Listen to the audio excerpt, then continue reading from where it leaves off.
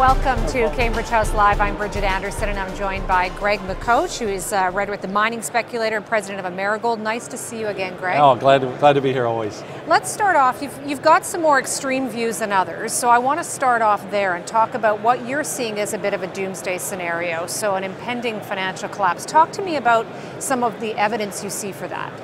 Yeah, I mean, the unsustainable position of the U.S. government that's creating what they admit is $85 billion a month through the Federal Reserve, pumping it into the system. That's the biggest Ponzi scheme we've ever seen. It makes Bernie Madoff look like a Sunday school child, right?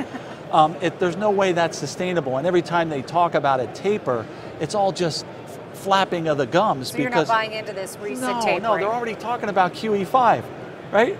Just 2 weeks after they talk about a taper, and the taper is a minimum. It's such a minimal amount, okay?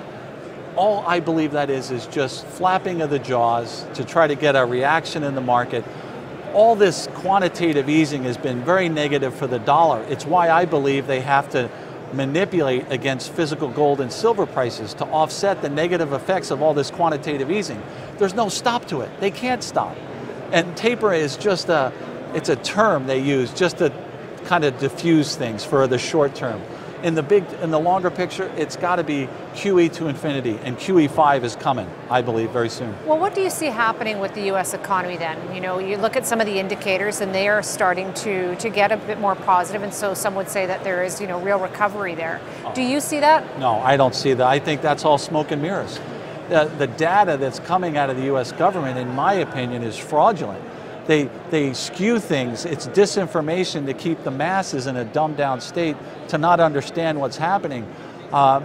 There's just, it's scripted news that's positioned to keep the public from understanding really what's happening.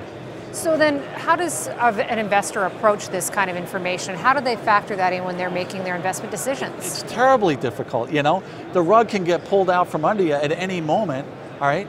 The shrewdest people I know, we talk, I sit down with them, we try to compare notes on these issues, and it is a very troublesome environment. Keeping money in a bank is troublesome because they've already talked about bail-ins, where if banks get in trouble, they're going to come take depositors' money. You got banks in the U.S., they're talking about charging interest for depositors' money. They're talking about confiscating retirement accounts, for crying out loud. I mean, if that isn't the essence of desperate times and that the rug can be pulled out from under you at any point, you've worked your whole life, right? You've tried to save, you've tried to do this, you've tried to do that. It could all go the wrong way. Yet investors here in Vancouver at the show they're seeing a mood has been, a bit of a change in mood, I would say. Oh. Well, I mean, we've been brutalized in this industry, right? I've been writing my newsletter for 14 years. We've had ups and downs. I expect corrections, but this was beyond what I expected. This was a meltdown of epic proportions, right? We've had our heads handed to us, but at the show here, this is great. This is good to see that the value investors are starting to come into the aisles. They're looking for value. I think that's a sign that we've bottomed.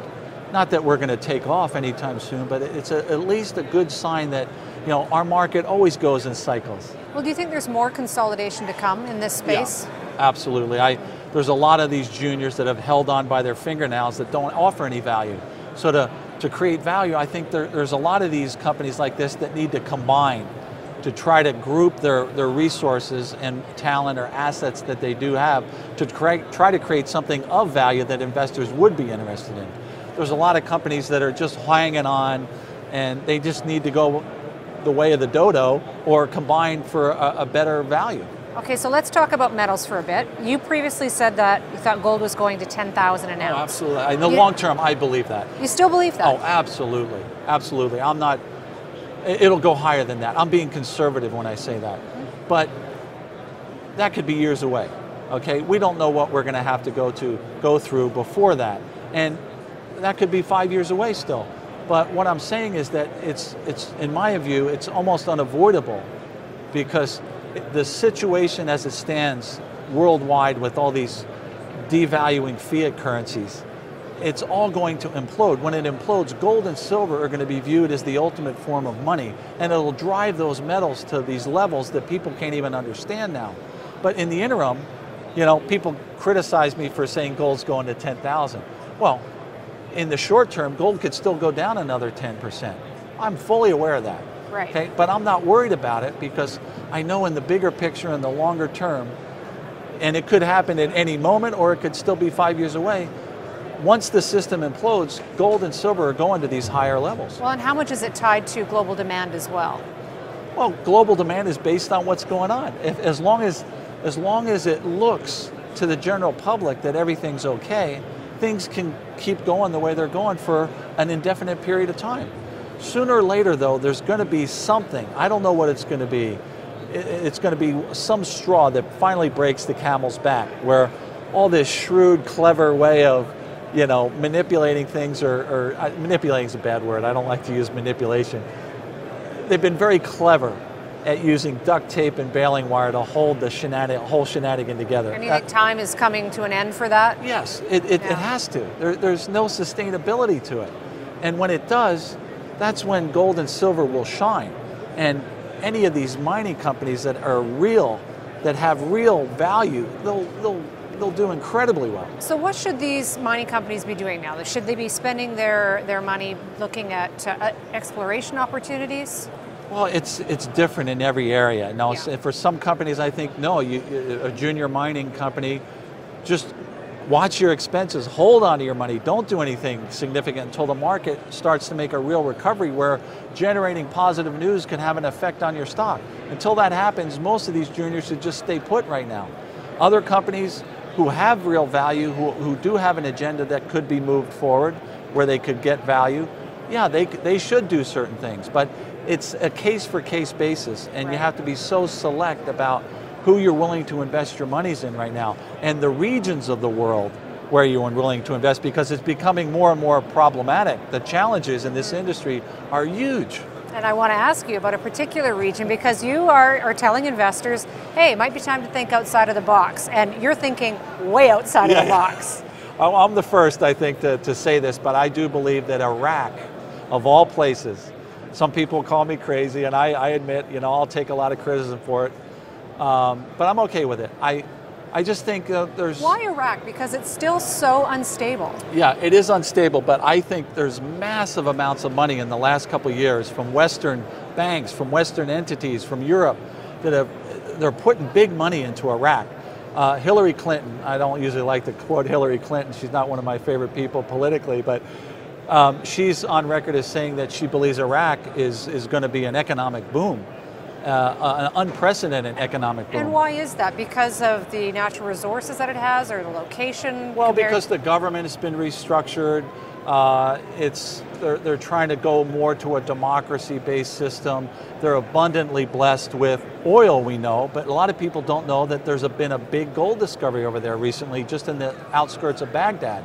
It's one of the biggest gold discoveries in the world, and it's so economic. It's right near the surface. There's no mountains. There's no severe hurdles to get to that gold. Absolutely. I mean, I'm not saying to put all your money into something like that. I'm just saying it may be a region of the world that this might be the first time to really just take a look at that, because what I'm seeing is Western companies with Western technology are going in there to develop oil and gas deposits.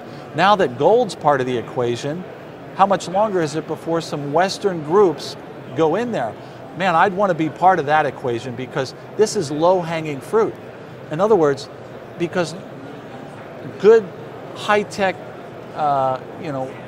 technologies haven't never been used in this area before. So it's an abundantly blessed area of resources, and now we know that gold's part of the equation of Iraq. And Iraq, I think, is the stepping stone. If Iraq works, it could open the Middle East. You know, Afghanistan has $812 billion worth of resource in situ value. All right. Again, a lot of instability. So this isn't something you're saying in the short term. No. But how difficult is it now for us to go look in all the good places of the world where we've been looking?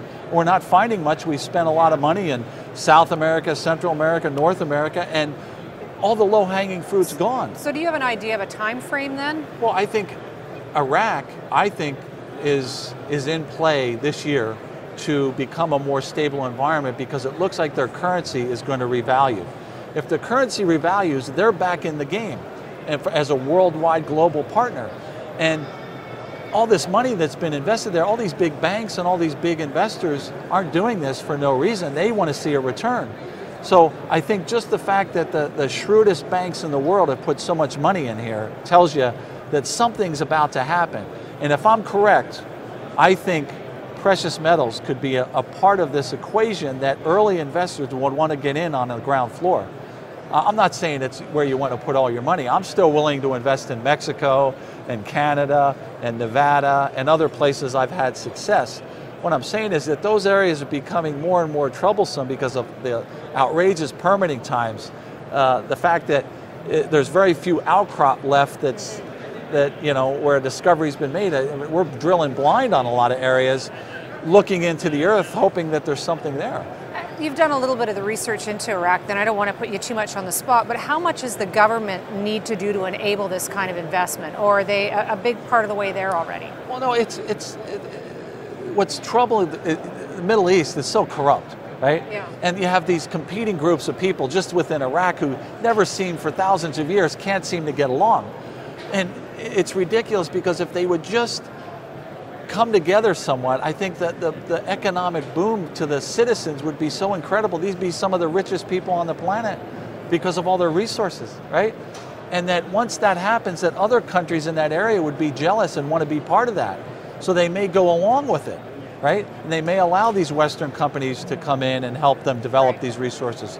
So I just think, thinking outside the box, this term comes from that little brain teaser with the 8 little dots, and they say, with 4 lines, not having your pencil leave the paper, go through all the dots. Well, most people don't think out of the box, and they stay within the box, and they can never get all of the dots with a line through it. Well, and you may be connecting some dots for us, Greg. Well, who knows? Thanks very much for your time. Good to be here.